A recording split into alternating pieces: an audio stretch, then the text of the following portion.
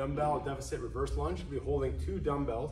So the deficit just allows us to go a little bit deeper in our range of motion for an exercise, getting a little bit deeper stretch through that glute. So nice progression from the reverse lunge. If you don't have the range of motion for the reverse lunge, I would not recommend the deficit. So holding both dumbbells or kettlebells, you'll have both feet on a box.